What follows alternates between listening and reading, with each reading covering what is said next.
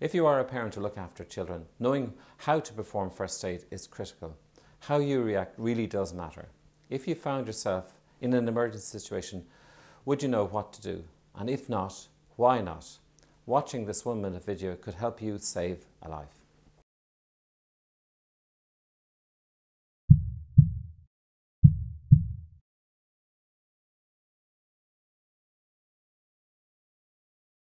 For parents, one of the most frightening things that can happen is that their baby stops breathing. Follow these simple steps to administer CPR. Gently stimulate the baby by tapping the foot or squeezing the hand. Shout for help if there's no response, but remain with the baby. Gently tilt the head into the neutral position to open the airway. Have a quick look in the mouth to see if there is anything visible. If there is, lift it out. With the head in this position, check for breathing. Look for a rise and fall in the chest and tummy. Listen for breath sounds. Feel for air from the baby's mouth on your cheek, taking no longer than 10 seconds. If your baby's not breathing, give 5 rescue breaths by blowing gently into the lungs, covering the baby's nose and mouth, ensuring there is good seal and you can see the chest rising. Each breath you give should be approximately 1 second in duration. If there are no signs of life, example eyes opening or limb movement, the baby's heart may not be beating properly and you must begin compressions on the chest. Place the tips of 2 fingers on the lower half of the breastbone and push the chest down gently but firmly to a depth of 4 centimeters. Push fast for a count of 30.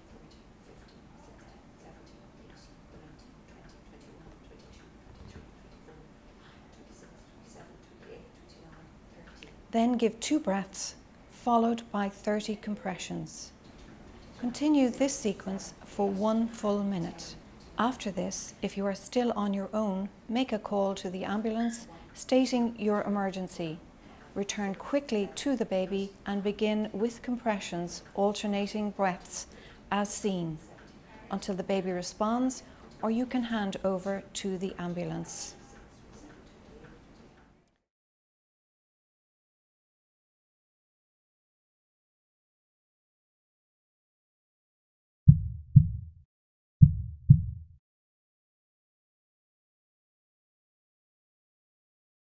Burns in children make up a significant proportion of our emergency department attendances. The majority of burns we see are caused by scalds from hot liquids and affect infants and toddlers. This is often due to their quick, unpredictable movements. We also see contact burns from heated appliances such as hair straighteners and irons. If your infant or child has sustained a burn or scald to the eyes, nose, mouth or neck, you must seek medical attention from your nearest emergency department immediately, as their vision or breathing might be compromised. If other areas are affected, you must still plan to seek medical attention, but in these cases it's safe to take a few minutes to apply some first aid measures at home. The first step is to cool the affected area under cold running water for at least 15 to 20 minutes. You may use a tap or a shower. This may be distressing for small children, but it is the most important measure to prevent further ongoing heat damage under the skin. The water temperature does not have to be freezing. 15 degrees Celsius is ideal, and remember to never use ice on a burn. The second step is to take off any wet or burnt clothing. If a piece of your child's clothes appears to be stuck to their skin, do not peel it away. Leave it in place and cut away the clothing around it. Many parents apply household products such as butter and grease to burns and scalds. We do not recommend applying anything to the burnt area until it has been seen by a medical practitioner. Greasy substances will only keep the heat in and slow down the healing process. Skin that has been burnt will often form blisters. If this occurs, do not pop the blisters at home, as this is your body's way of preventing a skin infection. Remember, burnt skin is extremely painful, so please give your child some pain relief as soon after the burn as possible. There is no medical reason to cover a fresh burn. However, if the burnt area is at risk of rubbing against objects or sun exposure on your way to the GP or emergency department, you may want to loosely wrap a clean, light cloth like a muslin or gauze around your child's burn. Do not apply anything tight to the area. The burns we see are almost always preventable. When minding small children, never leave hot drinks or dishes uncovered. Always keep heated appliances such as hair straighteners, kettles and irons out of reach. Never leave a mobile child unattended. Never leave a baby in the care of their young sibling with no adult supervision, and always check your child's bathwater temperature with a thermometer before placing your child in it. This information is intended for first aid only. Always seek medical advice for burns and scalds, no matter how minor they seem.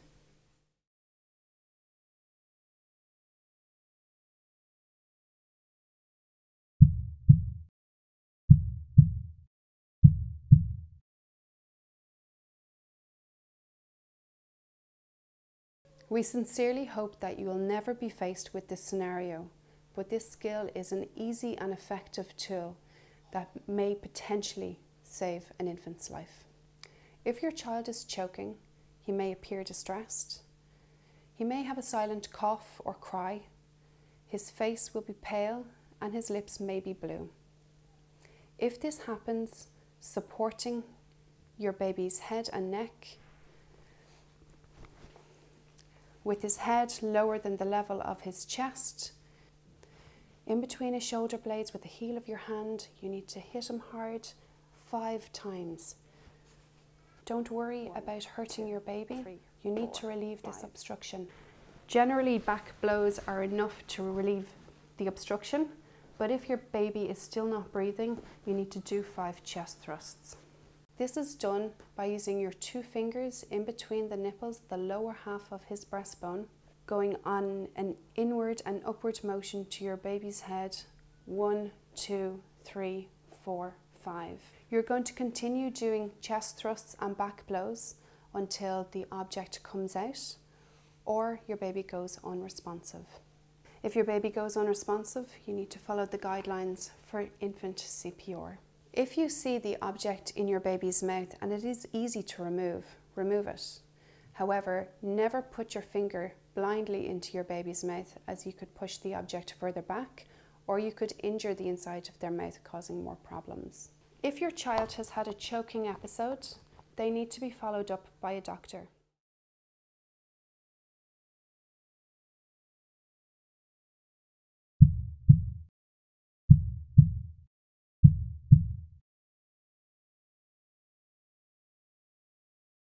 Head injury is one of the most common presentations to an emergency department, and the vast majority of kids are diagnosed with minor head injury. There is often a bump or a bruise on the exterior of the head, and other symptoms may include nausea or feeling sick, mild headache, tender bruising, mild swelling of the scalp or mild dizziness. If your child experiences these mild symptoms after a knock, a bump or a blow to the head, you do not require any specific treatment. Observe them closely for 48 hours and monitor whether their symptoms improve or worsen. The serious symptoms to know about are unconsciousness, either very briefly or for a longer period of time, difficulty staying awake or being sleepy several hours after the injury, having a seizure or a fit, difficulty speaking such as slurred speech, vision problems or double vision, difficulty understanding what people say, reading or writing problems, balance problems or difficulty walking, loss of power in part of the body such as weakness of an arm or a leg, pins and needles in the hands or the feet, memory loss such as not being able to remember what happened before or after the injury, clear fluids leaking from the nose or ears since the injury, a black eye with no other damage around the eye, bleeding from one or both ears, new deafness, a loss of hearing in one or both ears, bruising behind one or both ears, or a lasting, strong, persistent headache since the injury, vomiting since the injury, irritability or unusual behaviour, visible damage to the head such as open, bleeding wound. If any of these symptoms are present, particularly the loss of consciousness, even for a short period of time, immediately go to the emergency department of your local hospital or call 999 or 112 and ask for an ambulance.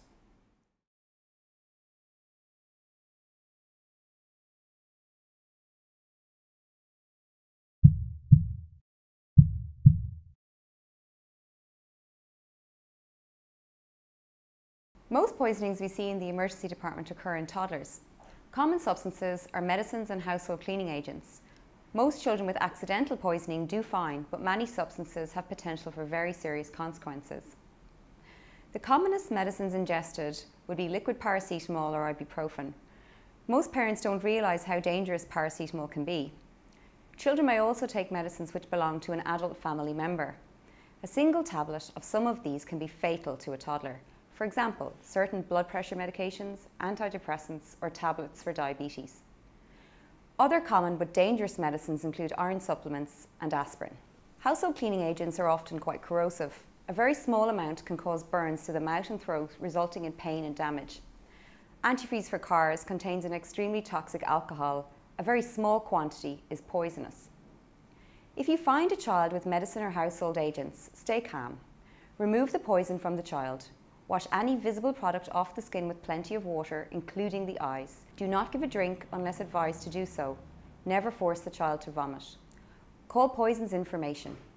If the child collapses or has a difficulty breathing, call an ambulance. Go to the emergency department and bring the medicine or solution with you. Usually, when a child accidentally drinks a poison, it's because someone has transferred it into a water or soft drink bottle. That's why cleaning products or weed killers should never be decanted from their original packaging.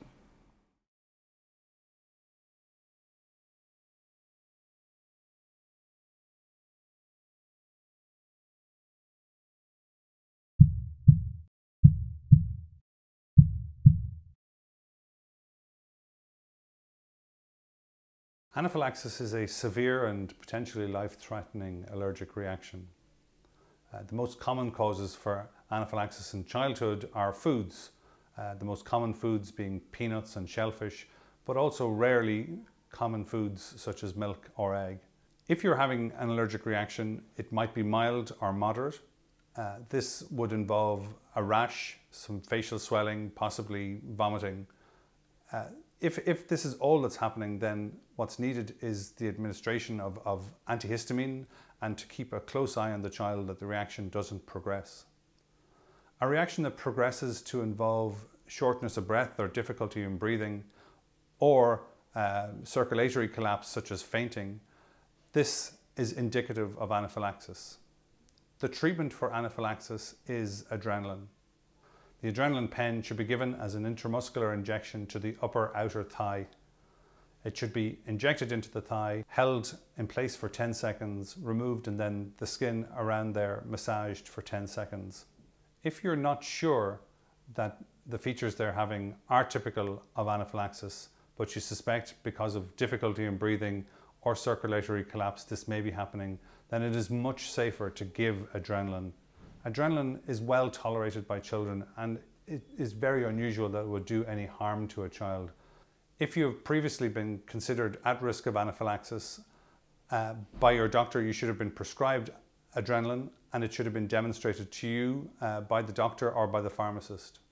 Once adrenaline has been given, other medications, if not already administered, can also be given, such as antihistamines or asthma medications such as Ventolin.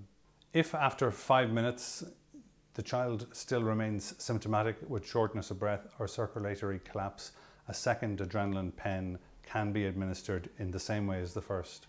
However, if the child has improved significantly, then no further treatment is required until emergency services arrive. If you are having anaphylaxis and you do not have access to adrenaline, then it is important that you phone 999 and state the words anaphylaxis. Lie the child flat or get them into the most comfortable position they can manage, and If you have antihistamines available and they have not already been given, these can be administered. Otherwise, it is a case of waiting for emergency services to arrive who will carry adrenaline with them. It's important after adrenaline has been given or after anaphylaxis that urgent medical attention is seen. Even if adrenaline has been given and there has been a significant improvement, children must go to hospital.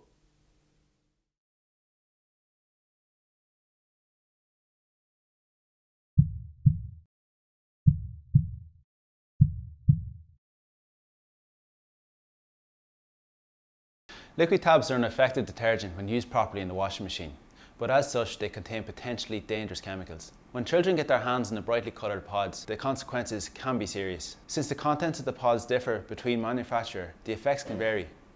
Once in the hand, the pods can easily burst and leak liquid onto the skin. This can cause problems like rash, pain and burns. If a pod bursts onto the skin, it is important to first remove the pod from the child's hand and wash the liquid off thoroughly with cold water. We would always advise going to see a doctor for further assessment after you wash the skin. If a child then puts his hands to his face, the liquid may cause serious damage to the structure of the eye, resulting in pain, distress and infection. The pod should be removed and all exposed surfaces washed with water, including the face and eye area as well as they can tolerate. Any child with liquid tab contents in the eye needs to go to the hospital for review. We need to do a complete assessment of the eye and then wash it out with a lot of water to reduce the risk of further damage. If a child bites into or swallows a liquid tab, the contents may cause very serious effects like burns to the digestive system or breathing difficulties. All these cases need to be brought for assessment to a doctor or emergency department.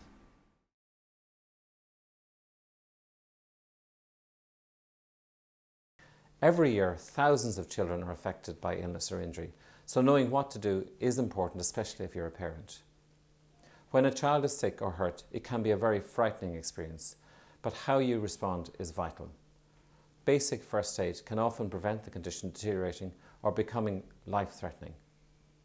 The aim of these short videos is to give you the basic knowledge and skills to know what to do if your child is sick or injured.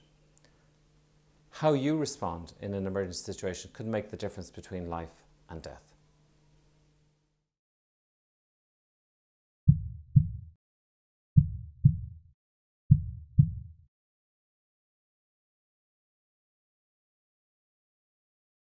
When you and I get a cold, we tend to have a stuffy nose, we might have a temperature and we might have a slight cough. It gets better in a few days. If a small baby gets a cold, it can go down onto their chest and we call this bronchiolitis. So they start with the stuffy nose and the runny nose and then they develop a cough that seems to last sometimes forever, but generally it gets worse for about the first 3 or 4 days. The next 3 or 4 days are when you feel really worried because your baby doesn't seem to be getting better, but that's a normal pattern. And then after that, the baby gets better slowly, though sometimes the cough can be there for up to about 4 weeks. It's usually caused by a virus, so no antibiotic or medicine will help you get better faster. We usually recommend is that you just mind your baby, not too much handling, feed them little amounts and often, and they will get better by themselves. Some babies do need to come into hospital or do need a doctor. Key things to look out for are if you're just worried about your baby, if they're pale, if they look grey, if they look blue or tired or sweaty, if they're not really interested in their surroundings as much as they normally are, if their breathing is very fast or if they're having episodes where maybe they're even stopping breathing, or if you notice that they haven't had a wet nappy in a while.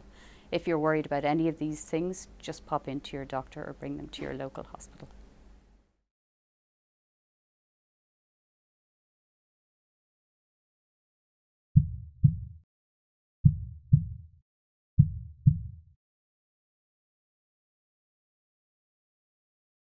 Gastroenteritis or tummy bugs are a very common problem for children. It's one of the commonest things that we see in the emergency department. Generally, it's a viral illness that is self-limiting and resolves itself without any treatment. But we want to tell you when to worry and when to come and seek medical help. Gastroenteritis, the children present with lots of frequent loose poos, sometimes associated with fever and sometimes associated with vomiting. But from your point of view, the most important thing to watch out for is whether the nappies are wet or not. If the nappies become dry, then the child is dehydrated and they need more support. Generally, the support that we give tends to just be oral fluids, which you can give at home as well. But sometimes we give intravenous fluids to help your child recover from this illness. Once your child has this illness, it's important not to spread it to other children, so hand washing at home and avoiding returning to the creche too soon is important so that the illness doesn't spread to other vulnerable children.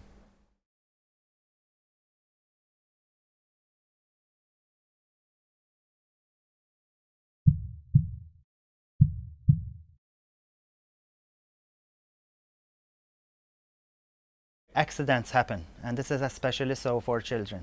A broken bone is a common injury in a child, especially after a fall. No matter what part might be broken, or how big or small the injury may seem, all broken bones need medical attention. Your child's bone may be broken if you've heard a snap or a crack during the injury, if there is swelling or bruising or tenderness, if they are in a lot of pain, or they are unable to move the injured limb. It's important to keep the injured limb as still as possible. This can be done securing the limb to the body with a scarf or towel, or by resting it on a pillow or cushion. Keep your child calm and comfortable by giving them some pain relief, and seek medical attention at your nearest hospital as soon as possible.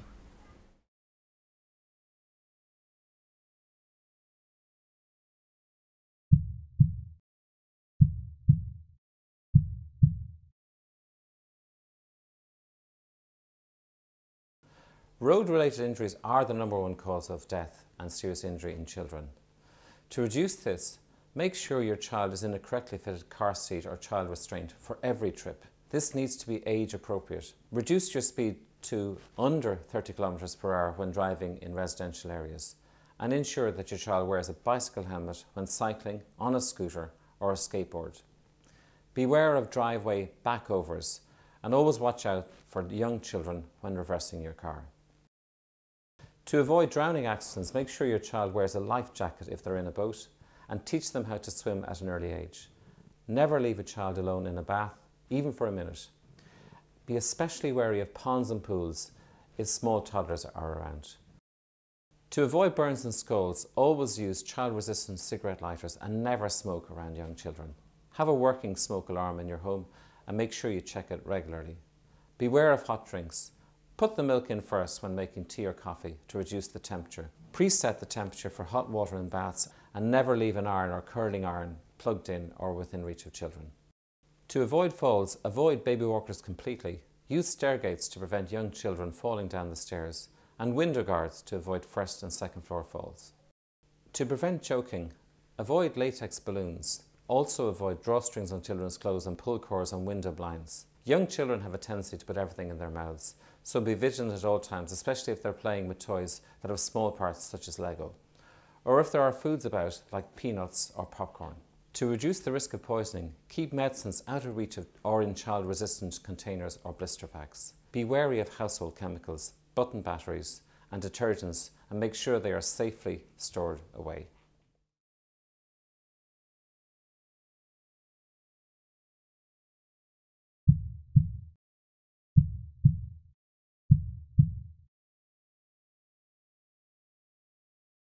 Most fits are not serious, but you may feel terrified watching it.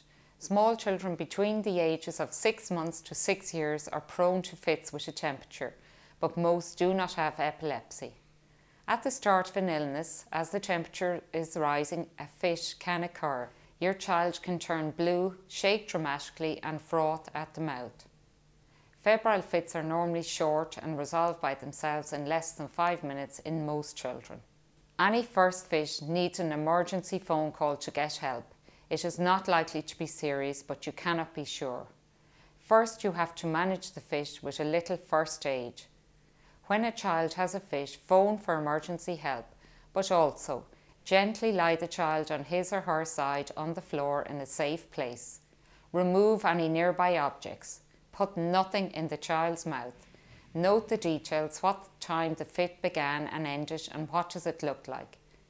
Check the temperature if you have a thermometer close by, but do not leave the child alone to do this. Most children like to sleep after a fit, and this is to be expected, so don't worry. Emergency help should be there soon. Years ago, people held down the tongue during a fit. Do not put anything in the mouth. It may make the child vomit, and that can be dangerous. When your child gets to hospital, the doctor will examine your child to look for the source of the temperature. The majority of these are simple viral illnesses which all children suffer from. Some children react to these by having a fit while others don't. It is likely that your child may be sent home and not kept in hospital, but it is important to get your child checked out.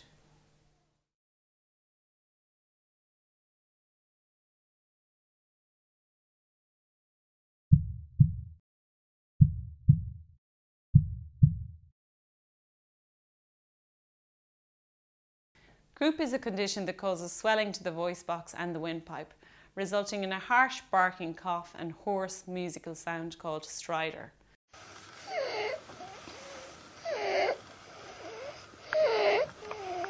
Stridor is usually more pronounced on breathing in, but can be heard on both breathing in and out. Croup is usually caused by a viral infection and affects children between the ages of 6 months and 5 years. Viral croup may start as a runny nose and a low-grade fever. The noisy breathing and barking cough frequently present overnight. A child with stridor does need a medical review by their GP or in the emergency department. The treatment for croup is usually steroids in liquid form. If the child has stridor when they are resting, then they do need medical observation until this resolves. More severe cases can require nebulized therapy. Croup can rarely be life-threatening, and in such cases a breathing tube is required to make the child's airway safe. In rare cases, other more serious conditions can mimic croup. Therefore, it is important to get your child seen if they have stridor.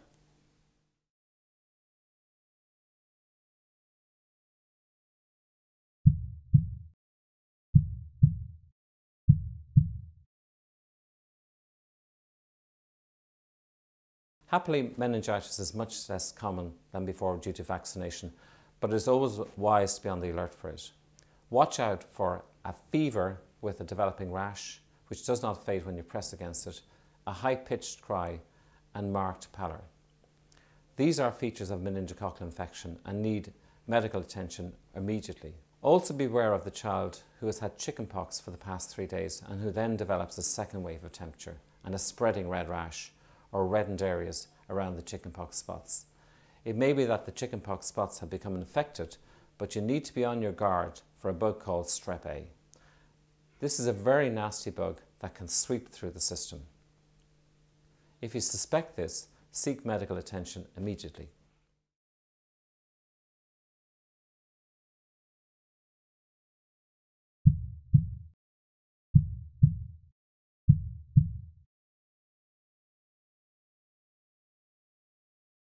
Asthma is really common. About 1 in 4 kids wheeze at some point.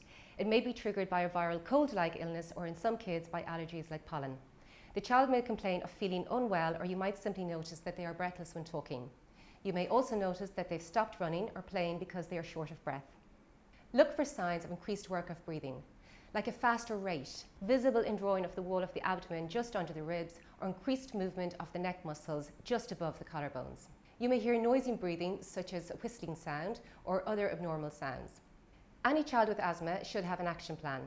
This is a set of instructions for what to do if wheezing starts. This should include using an inhaler, usually this blue one, through a special plastic device called a spacer. A spacer is simply a kind of plastic bottle or box.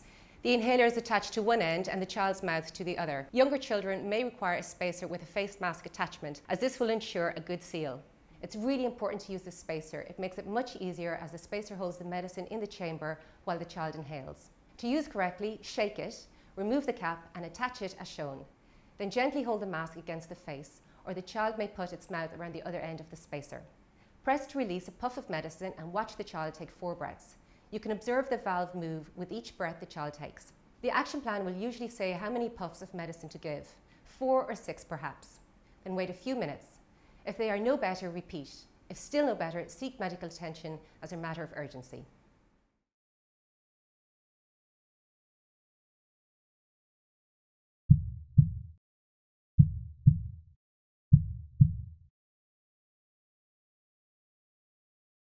Sunburn is caused by overexposure to the sun, and children are especially vulnerable to the sun's strong rays.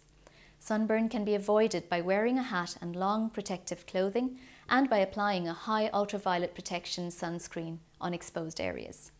If you think your child has been sunburned, look for 3 things: reddening of the skin, pain in the area that has been exposed, and blisters.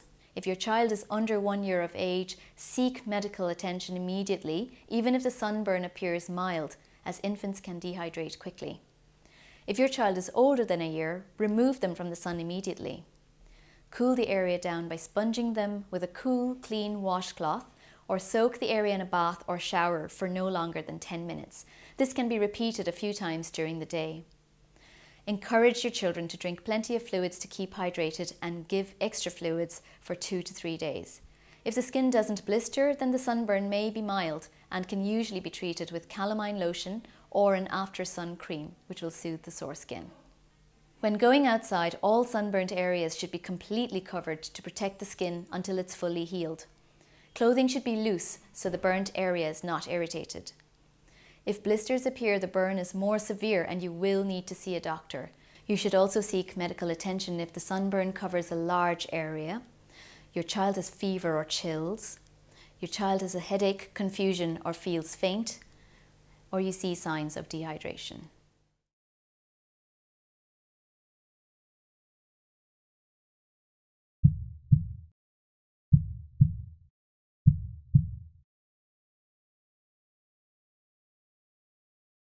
In Ireland, constipation affects 1 in every 3 children.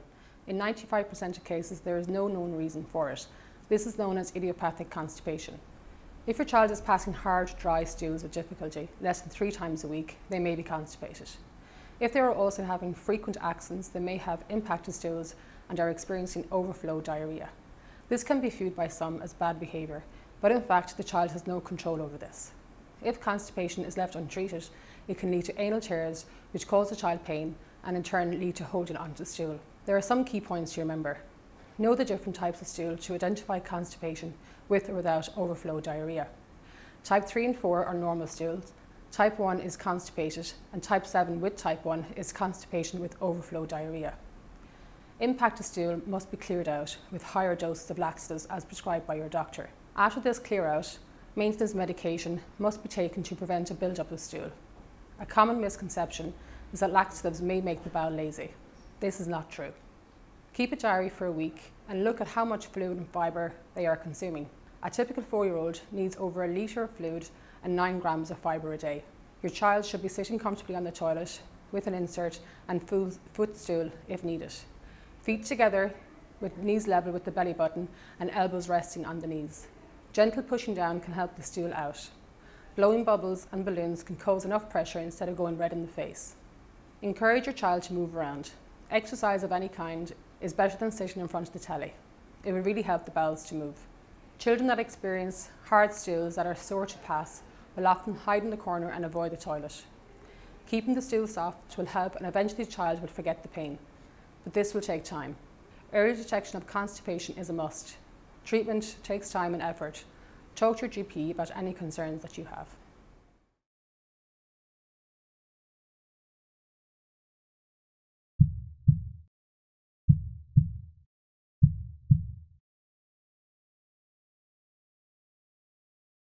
Every day, children accidentally injure their mouths and teeth. Injuries can be as simple as bumps and scrapes or as dramatic as knocking out a tooth altogether. Knocking out an adult tooth is a real emergency, and here's what you need to know and do. The tooth will have the best chance of survival if it is replaced quickly. This is ideally done within a few minutes. To do this, hold the tooth by the crown, not by the root. Clean it under running water and push it back in its socket. You shouldn't touch the root as the cells covering the root are very delicate. Once the tooth is back in place, bite down on some clean fabric or tissue and go to the dentist straight away. If you can't get the tooth back in, put it in milk and get to the dentist immediately. Try to call the dentist on the way to let them know to expect you. Never replace a baby tooth that's been knocked out. If in doubt, put the tooth in cold milk and get to the dentist immediately. As a guide, it's useful to know that most children don't have any adult teeth until 6 years of age. For most other dental injuries, like fractures and minor displacements, there's no immediate first aid required, but you should give your child pain relief if they need it and call your dentist to arrange to see them as soon as possible. Baby teeth and adult teeth that have been dislodged a little can usually be gently pushed back into place by your dentist and are sometimes held in place with a splint or brace. Broken teeth can be fixed with a filling material, and if the inner layers of the tooth are exposed and sensitive, treatment can be carried out to keep the tooth healthy. Seeing your dentist within 24 hours is usually fine for these kinds of injuries. Cuts and scrapes to the lips and gums are quite common. Bleeding is usually controlled by applying pressure with a clean piece of damp fabric or tissue for 5 minutes. Make sure your child wears a mouthguard and an appropriate helmet for sports such as hurling, camogie, rugby and boxing, and a helmet for activities such as cycling, skating and scooting. Custom fitted mouthguards offer the best comfort, fit and protection. Frequent dental visits from an early age provide you with the opportunity to discuss oral health issues that are important for your child. Most people don't know that dentists recommend that you bring your child for their first visit by their first birthday. It's always good to start early to get the best advice possible.